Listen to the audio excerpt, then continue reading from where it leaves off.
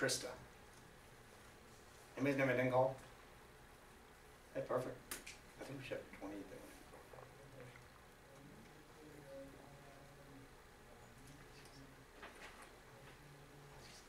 there. One out. All right. So good afternoon. We'll quickly go over to syllabus. I'll get your questions. And we'll get started with this. We'll talk about Canvas, what I have in Canvas, the calculator, things like that. All right, so we'll start with the syllabus. I'll talk about 2 documents too. So yeah, I like to give out 3 documents on the first day. First, just the syllabus, of course.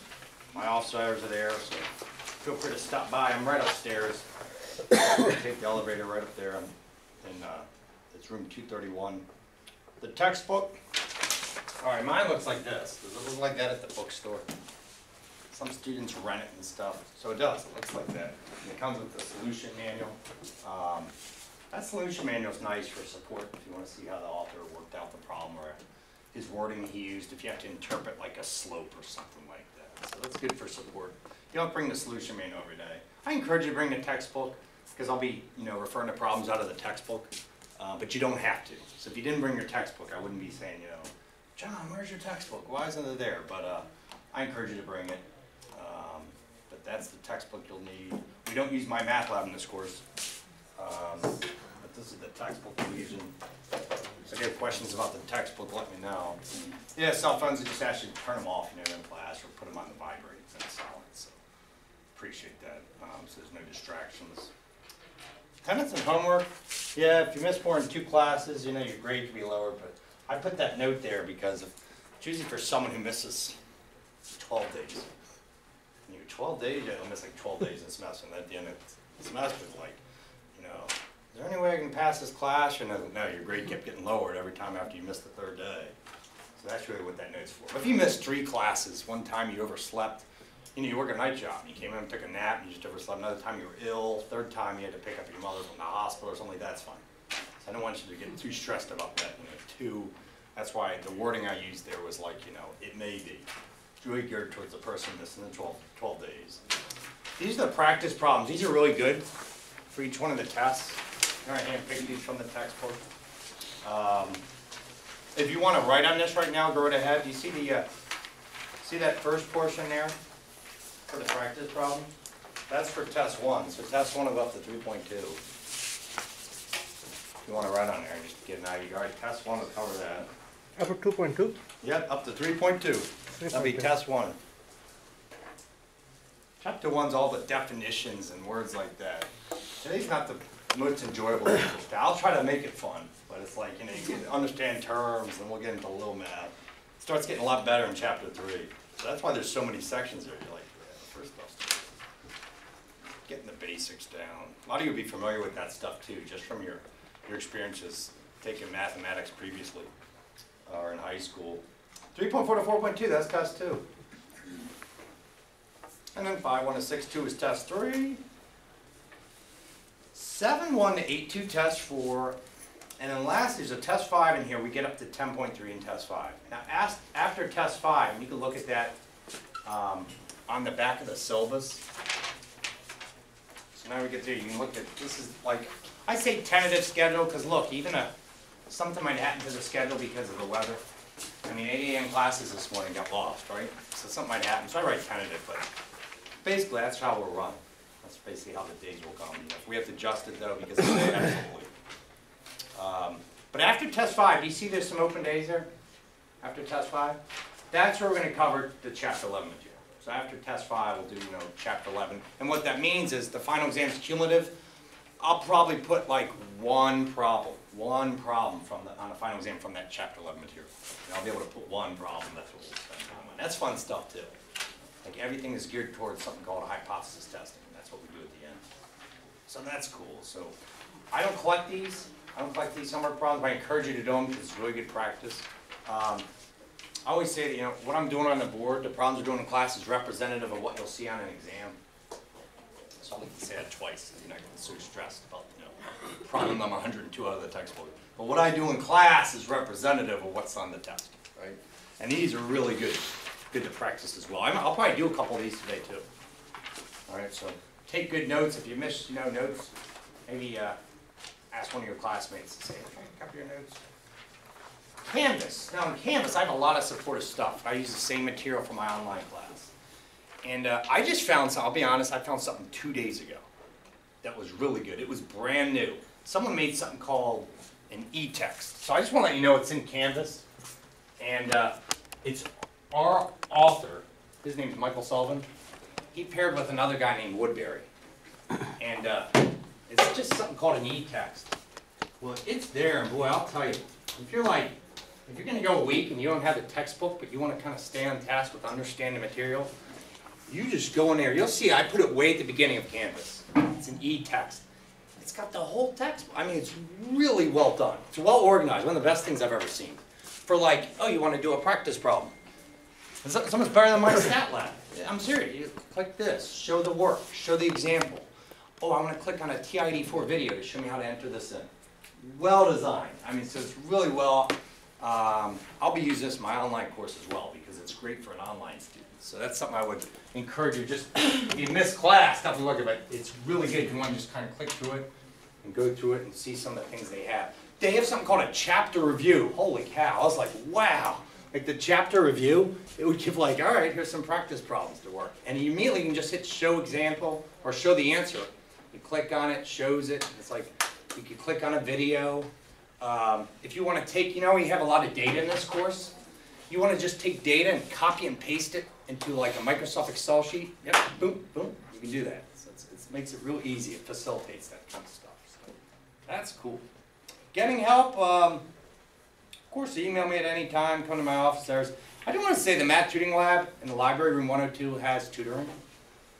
But there's only one course where it might be like, it's statistics. You go in there and it's someone who knows everything from Algebra 1 to differential equations and calculus. And they're like, oh, I'm not really good with stats. So if that happens, I know. They're always trying to get more stat tutors in there. So, hey, do well in this class, and then, hey, eventually you can become the stat tutor over there because they usually need some.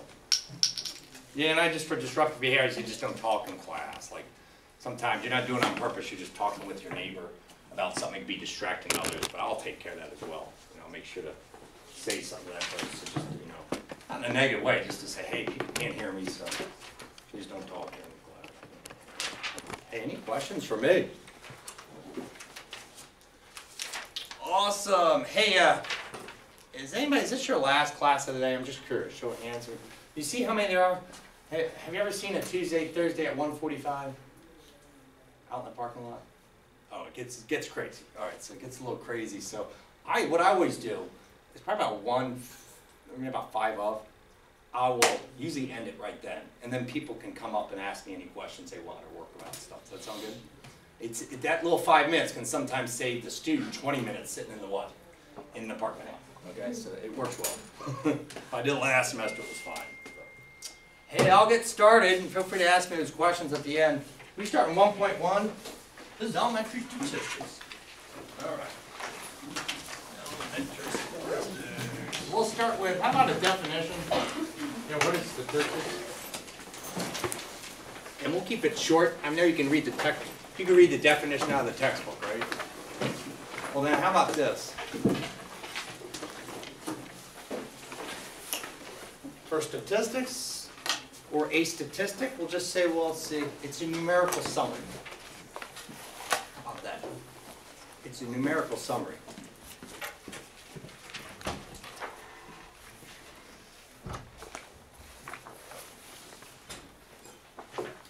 Statistics is a numerical summary.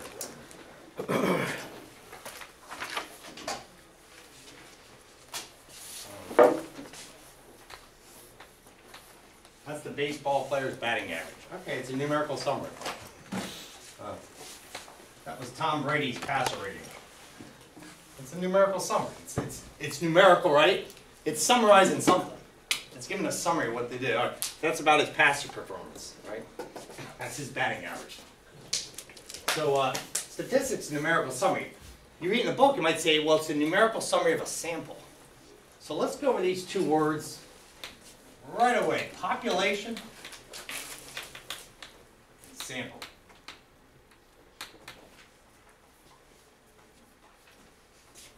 Sample is a subset of the population. Yeah, sample is a subset of the population. So let's give some examples so we make sense of that. Let's say that we're talking about for a population. I'm defining the population to be, in this particular situation, all AACC students. So you know what a sample could be? This class. This class. You beat me to it. That was good. This class. That would be a sample. It's a subset of the what? Gigantic population. We're talking about all AACC students. All right. If we define that as a population, sometimes they call it a target population because you're trying to target them with a question. You know, we want to see what the students think. All right. Well, they go out and we take a sample. That's what we do in statistics. We take a sample. We hope it's representative of the population, but it's a subset. This would be, you know, one sample of that. So a sample is a subset of population. But a lot of times, when a population can be like, well, all college students in the United States.